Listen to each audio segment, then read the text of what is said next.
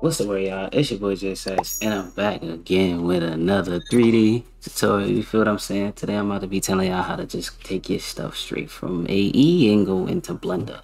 This should be a fast one. You feel what I'm saying? So all you need to do is take yourself to these links down below and download the required things. I'm gonna show you how to use it. And yeah, let's get right. So before we even do anything, let me just show you how to get this stuff. So go to the link below, which is this GitHub. It should bring you here, right? And when it brings you here, it looks confusing, but just hit code. You hit code, it's gonna download this. All right, so once you have that, you just wanna extract it to its own folder. So just right click, and if you have WinRAR or 7-zip, whichever one is good, use that. And then you open up that folder. Inside that folder, it contains two files that you need. You need the PY, which is for Blender, and you need this JSON, which is for After Effects. So alright, so once you get into Blender, it's fairly easy. All you gotta do is go to Edit, Preferences, and Install. And you wanna just copy, paste it, and then it'll take you right here, and then you just import it. Same thing for this. Go to File, Scripts, install a script instead of running it, and you import this to JSX file, and you should be good. So now, first thing you want to do is you want to track it. Hopefully I could get a good enough track, because as you see, we got like some radio blurred, stuff going on around here. Right click, track camera. All right, so once that finishes, now you just we got a lot of points here, but once that finishes, let's just delete all of the points that go around him throughout this entire clip, because you don't want to drag over any points that's moving, bro, for real. So just start deleting these one by one, and it'll solve on its own.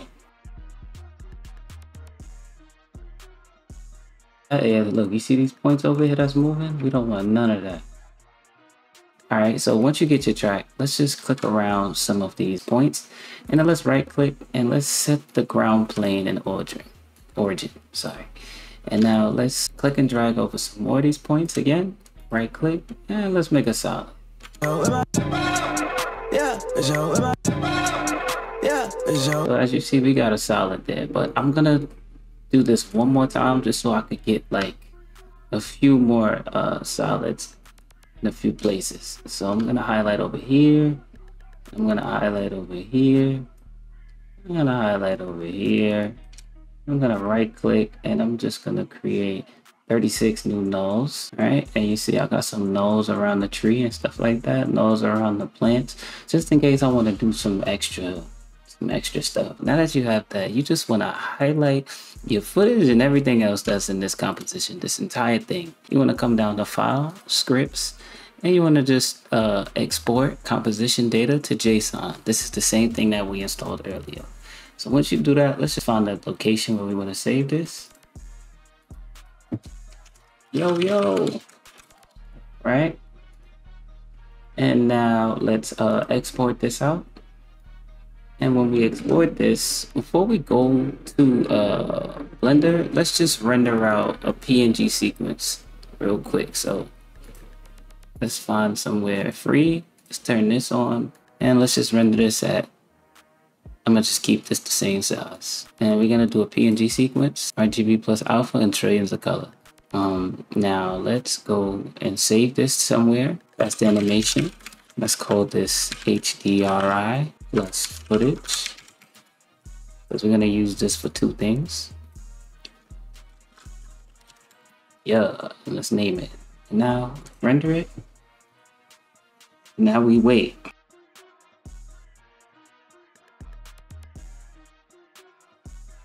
Alright, so the wrong Blender has opened, but it's alright. You feel what I'm saying? That's not really a big issue. You know why? Because I have it. So now you want to come up to File, Import, and you want to do After Effects Composition Data .converted to JSON, which is the same plugin.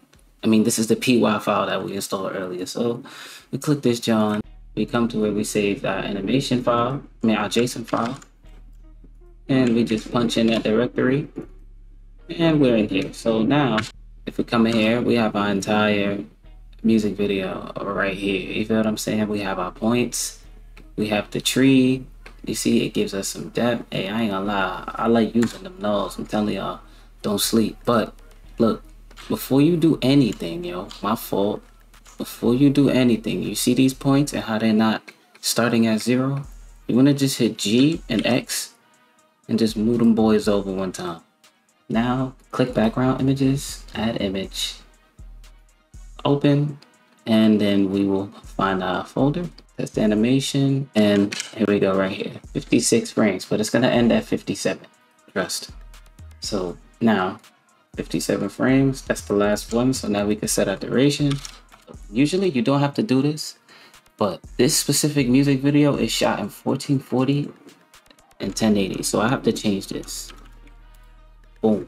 So now our points are lined up. Bro, I almost had a panic attack. I'm not even gonna lie, y'all. And with this box, this is gonna represent my floor. I can make this my shadow catcher. Let me turn up my background real quick. Feel me? Turn this background up. Right, and let me show you how we get this thing lined up with our objects straight up. Let's click tab, right? And let's just hit Shift S while this is highlighted. But let's say yours isn't highlighted. We just click one of the points and hit A. And then Shift S, cursor to selected. And now we come out of edit mode, Shift A, and we can add a monkey head. And scale this up. And now we have a monkey head tracked into the scene. So now what I'm gonna do to show you guys how to get reflections and shadows, look, we're gonna take this same one, right? I'm gonna come back into my camera, I'm gonna Alt D, duplicate it, G and Z, and now I'm gonna hit Alt P, and I'm gonna clear parent and keep transform, right? So now with this same, this new one, I'm gonna bring it back down a little bit, right? Just because I know that this one is the shadow catcher. Also, we can come name it. If you press period on your numpad, you'll see it's track solid 1.001. We could just name this shadow catcher. I'll just abbreviate it as C, right? And then we could scale this John up to be as big as the ground, or as big as, you know, the same size as where the area of where our monkey head is going to be. So if it's a little bit too far up, we could just move this back or forward. It's G and Y and G and X, but just make sure you're moving it along the grid and you're not messing up, you know, the actual, it's not moving in the actual render. So now you can actually, like, let's rotate this, and I think we'll be okay with this. So now how to get this as a shadow catcher is, let's get some settings right? Before we do anything to this monkey head, I'm gonna just get some settings for y'all. We're gonna change this to cycles. Sorry, we're gonna change that to cycles, device, GPU, and let's set these settings to 0.001. And you could change this to maybe 300 and have your max sample value 50 just for the sake of the tutorial. And let's change this to 0.07 so I can get a little bit of what I want in here. Feel me? Alright, so now motion blur, film, transparency on, and now let's go to performance and turn off the tiles. So now we got that situated, and here's how we can come. Now let's come down to our color management and turn this all the way up to high contrast, maybe very high contrast. And now we can click save. Let's bring this somewhere we want this, and let's get this into the render view. So now, as you can see, we got this little situation going on here with this little head. Press Shift A and you grab a sun. You know, you really won't have to do too much. You can move the sun by pressing G and R. You can rotate where you want that shadow to play. And now we can do things like add different lights. Right? Yes, sir. Yes, sir. And we could get rid of this little thing you see right here by just click shadow catcher and come to visibility and then just turn on shadow catcher. Boom. So now you got some reflections. Now you have a shadow in the grass. Right, so let's say you feel like this is just a little too dark. You can use other planes as lights. So for example, we can come right here, click your monkey. You can shift and right click to change where you want your cursor to be. And you can shift A and add like another plane, rotate it and move it along here, and let's just scale it up. Also, if you want this sun to play only with the sun's eye and this note down here, you can just have the sun highlighted, right? And you can come to shading, light linking, add in a light, and then you can highlight the monkey and the floor, like the sun again with still this stuff highlighted. You do that by holding shift and still clicking the sun, and you could drag these two objects in, boom, right? So now it's not really playing with the sun, is not really reflecting off this plane over here. You get what I'm saying? This thing right here, we can hit this, come to shading, and let's add an image texture. And this image texture is gonna be the video. So you hit Control T, you should have Node Wrangler on. And when you hit Control T, you're gonna move image from color into color under emission. And then you're going to folder. Let's go get our footage. Boom. So now we're getting some colors like that. Let's turn this up to 1. Oh yeah, feel me? We're getting some color out of that. This right here. And we can just do things like, we go to the visibility and we can go to array visibility and we could just click camera and boom, it's not in the shot anymore. So now we can add a couple of these. So you can Alt D.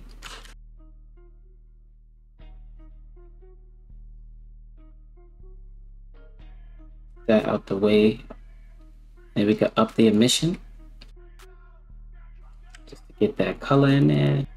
You feel what I'm saying? And now we got this monkey head inside of this scene. You feel me? With a couple lights, a shadow, and things like that. You feel me? I just really wanted to show y'all the basics on how to do this. You feel me?